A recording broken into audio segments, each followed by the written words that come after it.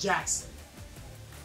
That is the name that you hear all around the arena when they say Alpha Omega.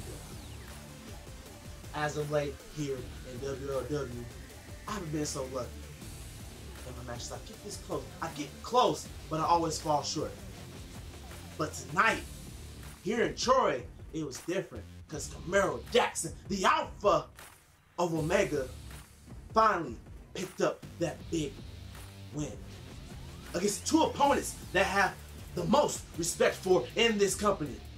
You have Superstar Steve and Mr. 2.0 himself, Demarius Jones. As of late, you've seen me in singles competition. You've seen me take on the best like John Webb, Demarius Jones, and others.